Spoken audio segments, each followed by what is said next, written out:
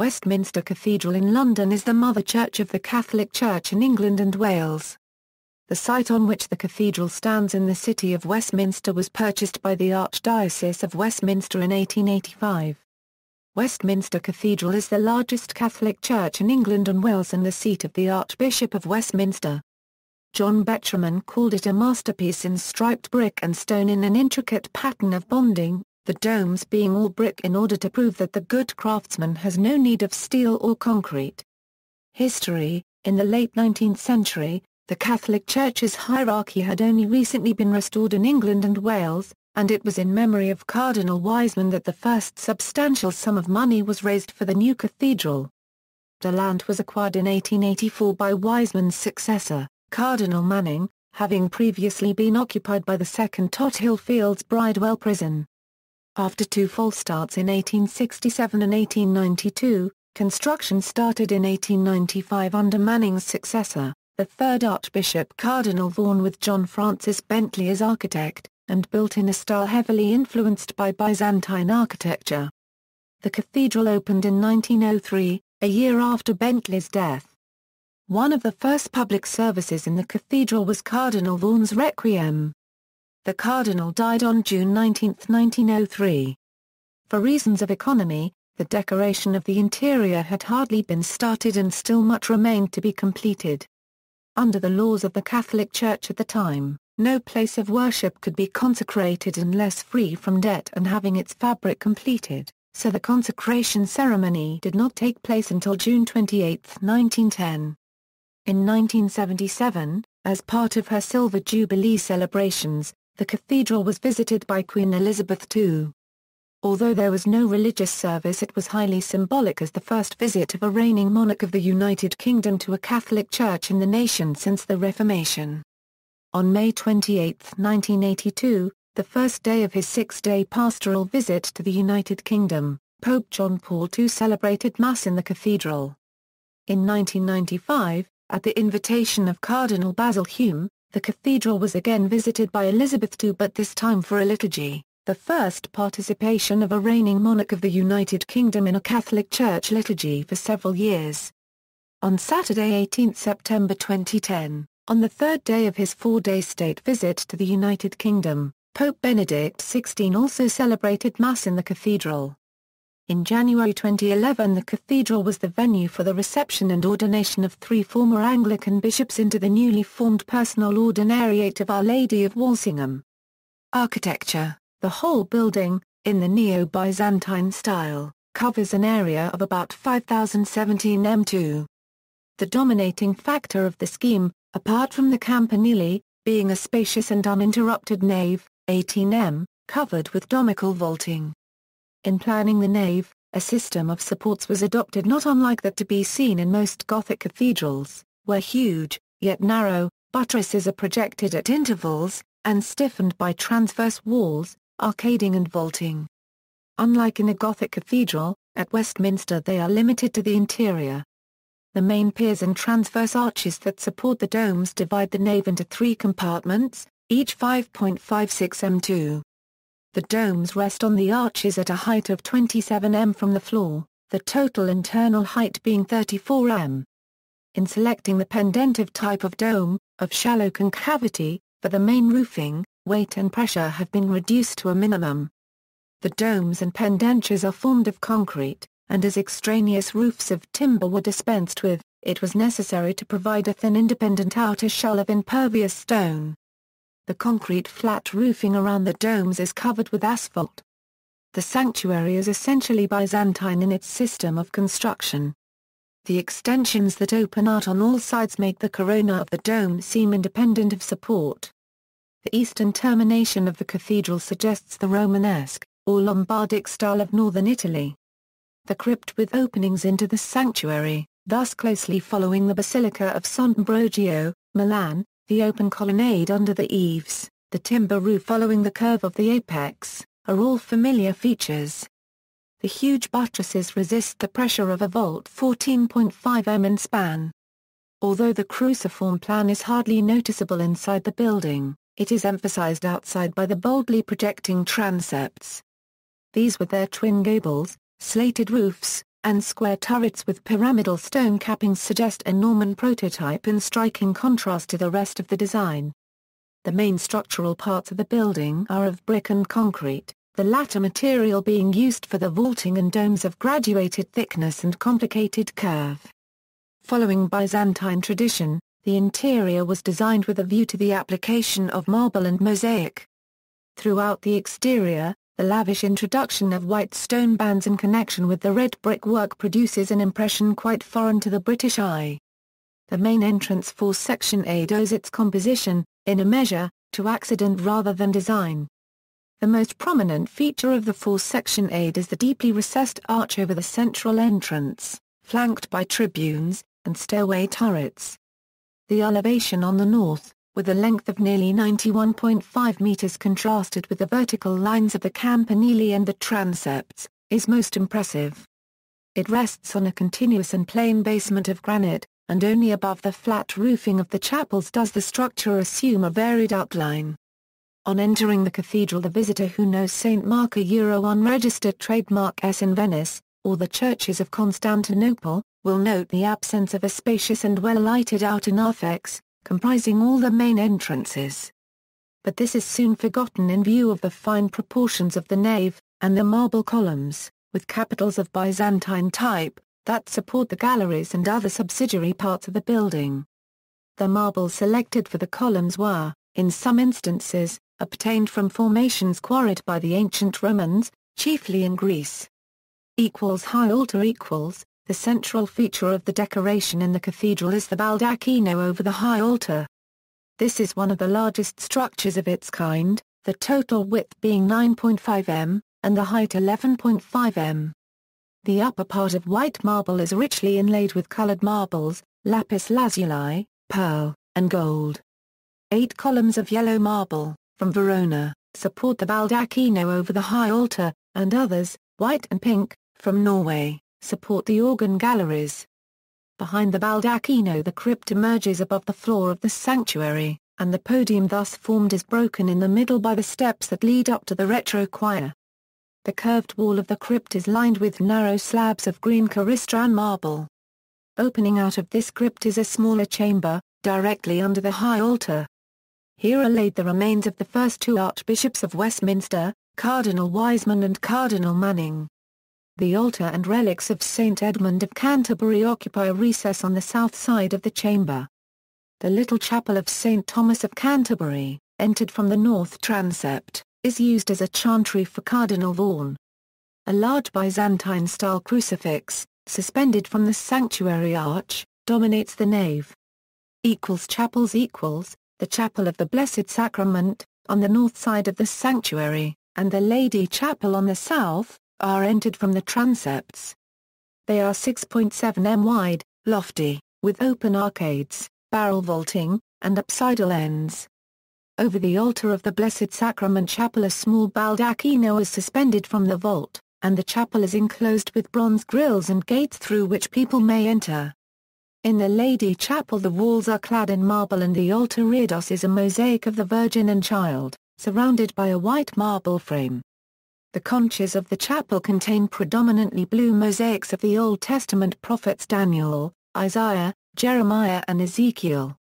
Unlike the Blessed Sacrament Chapel, that dedicated to the Blessed Mother is completely open. Those chapels which may be entered from the aisles of the nave are also 6.7 m wide, and roofed with simple barrel vaulting.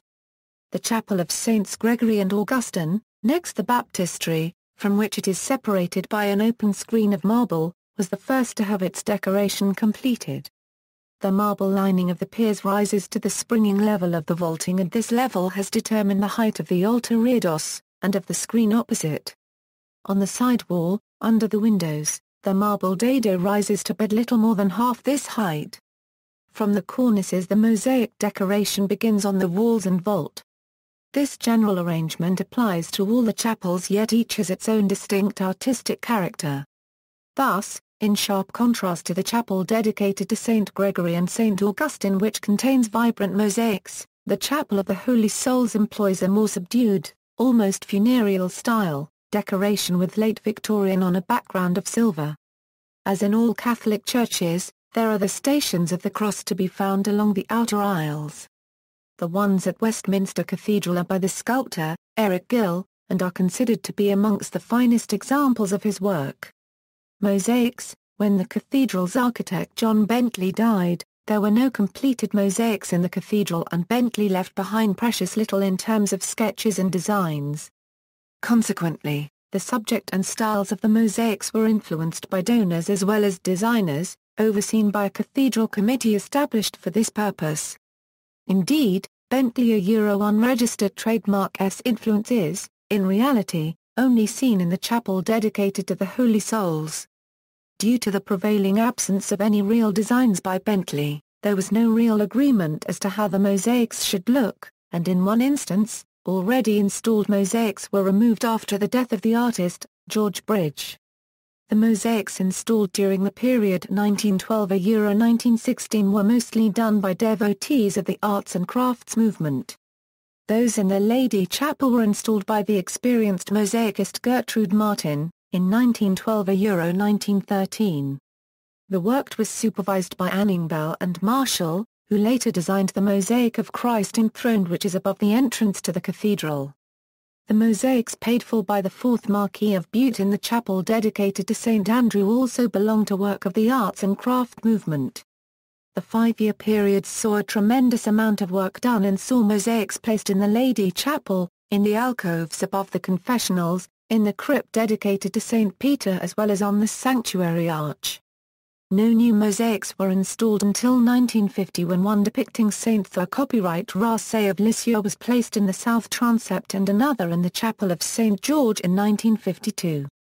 From 1960–1962 the Blessed Sacrament Chapel was decorated in a traditional, early Christian, style with the mosaics being predominantly pale pink in order to afford a sense of light and space. The designer, Boris Ampe, chose various Eucharistic themes such as the sacrifice of Abel, the hospitality of Abraham and the gathering of the manna in the wilderness as well as the feeding the multitude and the wedding feast at Cana. In his old age, Ampe also acted as advisor and principal sketch artist for the mosaics installed in the chapel of St. Paul. These mosaics depict various moments in the life of Paul. His occupation as a tent maker, his conversion to Christ, the shipwreck on Malta and his eventual execution in Rome. It was not until the visit of Pope John Paul II in 1982 that the next mosaic was installed above the northwest entrance. Rather than a scene, this mosaic is an inscription, Porta sis ossium pacificum parum qui se ossium appellavit, Jesus Christum. In 1999 the mosaic of St. Patrick, holding a shamrock and a pastoral staff as well as trampling on a snake, was installed the entrance to the chapel in his honor. In 2001 a striking mosaic of St. Alban, strongly influenced by the style of early Byzantine iconography, was installed by the designer, Christopher Hobbs. Due to the very favorable reception of this work, Hobbs was commissioned for further mosaics, the chapel to St. Joseph which contains mosaics of the Holy Family and men working on Westminster Cathedral. Hobbs also did the chapel in honor of St. Thomas Becket illustrating the saint standing in front of the old Canterbury Cathedral on the chapel unregistered trademark's east wall and the murder of Thomas on the west wall. The vault is decorated with a design of flowers, tendrils and roundels as of 2011. There were plans for further mosaics, for example St. Francis of Assisi and St. Anthony in the narthex. Music. Despite its relatively short history, compared to other English cathedrals, Westminster has a distinguished choral tradition, and the choir is considered a fine one. This musical excellence has its origin in the shared vision of Cardinal Vaughan, the cathedral's founder, and Sir Richard Runciman Terry, its inaugural Master of Music. Terry prepared his choristers for a year before their first sung service in public. For the remainder of his tenure he pursued a celebrated revival of great quantities of Latin repertoire from the English Renaissance, most of which had lain unsung ever since the Reformation. Students at the Royal College of Music who would become household names were introduced to their heritage when Charles Villiers Stanford sent them to the cathedral to hear polyphony for a penny. This program also required honing the boys' sight-reading ability to a then unprecedented standard. The cathedral's musical traditions have been upheld by successive distinguished masters of music. Holders have included George Malcolm, whose trebles innovated a brilliant continental tone, voices like razors to quote one auditor. Colin Morby, Stephen Cleobury, David Hill and James O'Donnell. Since 2000, the post has been occupied by Martin Baker. The choir has commissioned many works from distinguished composers, many of whom are better known for their contribution to Anglican music, such as Benjamin Britten and Ralph Vaughan Williams. However, the choir is particularly renowned for its performance of Gregorian chant and polyphony of the Renaissance. All the boys of the choir are boarders at the nearby Westminster Cathedral Choir School. Unlike most other English cathedrals, Westminster does not have a separate choir. Instead, the choir are hidden from view in the apse behind the high altar. This, with the excellent acoustic of the cathedral building, contributes to its distinctive sound. Located in the West Gallery, the grand organ of 4 manuals and 81 stops occupies a more commanding position than many British cathedral organs enjoy. Built by Henry Willis III from 1922 to 1932, it remains one of the most successful and admired. One of Louis Vian's best-known organ pieces, Carillon de Westminster, the final movement from Suite No. 3 of Pièces de Fantaisie, was composed for it and dedicated to the builder. The apse organ of 15 stops was built in 1910 by Lewis and Company. Although the grand organ has its own attached console, a console and the apse can play both instruments. On June 19, 2007, the premiere of John Tavener's The Beautiful Names, a setting of the 99 names of Allah found in the Quran, was performed in the cathedral by the BBC Symphony Chorus and Orchestra in the presence of HRH the Prince of Wales. Choir. The establishment of a fine choral foundation was part of the original vision of the founder of Westminster Cathedral, Cardinal Herbert Vaughan. Vaughan laid great emphasis on the beauty and integrity of the new Cathedrale Euro unregistered trademark S liturgy, and regarded a residential choir school as essential to the realization of his vision. Daily sung masses and offices were immediately established when the cathedral opened in 1903, and have continued without interruption ever since. Today, Westminster Cathedral Choir is the only professional Catholic choir in the world to sing daily Mass and Vespers. Sir Richard Runciman Terry, the Cathedrale Euro unregistered trademark S first Master of Music, proved to be an inspired choice. Terry was both a brilliant choir trainer and a pioneering scholar, one of the first musicologists to revive the great works of the English and other European Renaissance composers. Terry built Westminster Cathedral Choir's reputation on performances of Musica Euro by Byrd, Tallis, Taverner, Palestrina and Victoria, among a Thursa Euro that had not been heard since the 16th and 17th centuries, and Mass at the cathedral was soon attended by inquisitive musicians as well as the faithful. The performance of great Renaissance masses and motets in their proper liturgical context remains the cornerstone of the choir's activity. George Malcolm consolidated the musical reputation of Westminster Cathedral Choir during his time as Master of Musica Euro, in particular through the now legendary recording of Victoria Euro unregistered trademark S Tenebrae Responsoris. More recent holders of the post have included Francis Cameron, Colin Morby, Stephen Cleobury, David Hill and James O'Donnell. The choir continues to thrive under the current Master of Music, Martin Baker, who has held the post since 2000. In addition to its performances of Renaissance masterpieces, Westminster Cathedral Choir has given many first performances of music written especially for it by contemporary composers. Terry gave the premieres of music by Vaughan Williams, Gustav Holst, Herbert Howells and Charles Wood. In 1959 Benjamin Britten wrote his Missa Brevis for the choristers. And since 1960 works by Lennox Berkeley, William Matthias, Colin Morby and Francis Grier have been added to the repertoire. Most recently 4 new Masses Euro by Roxana Paniofnik, James Macmillan, Sir Peter Maxwell Davis and Judith Bingham Euro have received their first performance in the cathedral. In June 2005 the choristers performed the world premiere of Sir John Tavener's Missa Brevis for boys' voices. Westminster Cathedral Choir made its first recording in 1907. Many more have followed in the Westminster Cathedral Choir discography, most recently the acclaimed series on the Hyperion label. and many awards have been conferred on the choir's recordings. Of these, the most prestigious are the 1998 Gramophone Awards for both Best Choral Recording of the Year and Record of the Year, for the performance of Martina Euro Unregistered Trademark S Mass for Double Choir and Pizzetia Euro Unregistered Trademark S Requiem. It is the only cathedral choir to have won in either of these categories. The choir's recordings include 2 discs of Palestrina on the Hyperion label, a Euro the Missa Hodie Christus Natus estate with motets for Advent and Christmas, and the Missa Dum cum Plurenta with Pentecost motets and plaint chant. In addition, the choir has recorded Macmillan's Mass and a complete Mass for Easter Sunday on the Herald label. More recent recordings include a disc of Victoria's Marian Music and Vaughan Williams's Mass in G minor, which was recorded in July 2004. When its duties at the cathedral permit, the choir also gives concert performances both at home and abroad.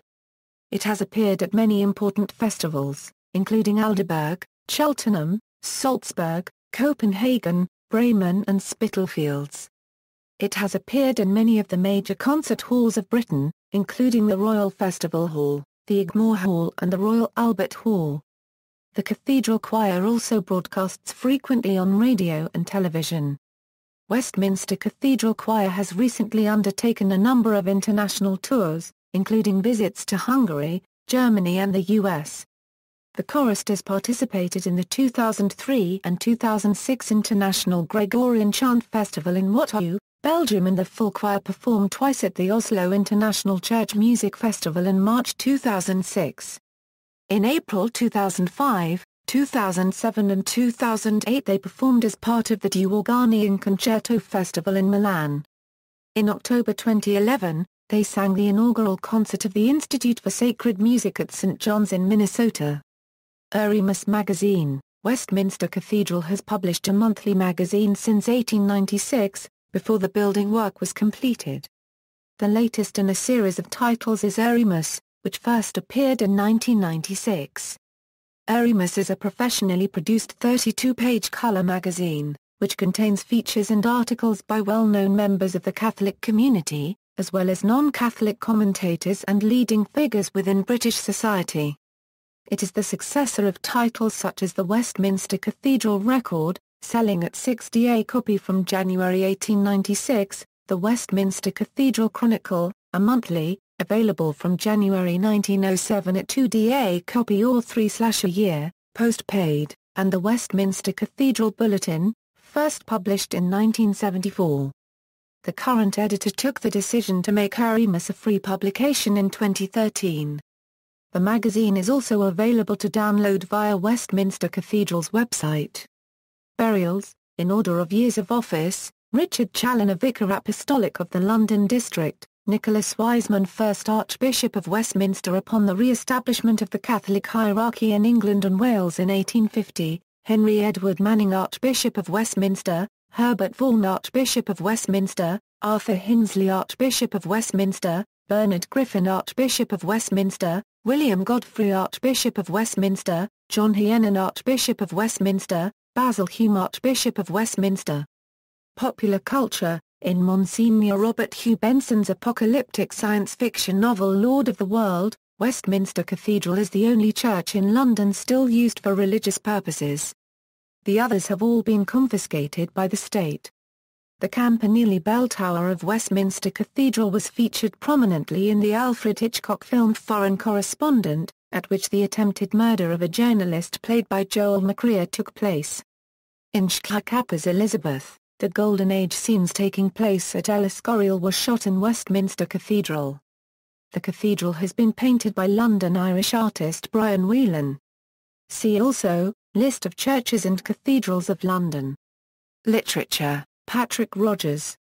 Westminster Cathedral, From Darkness to Light.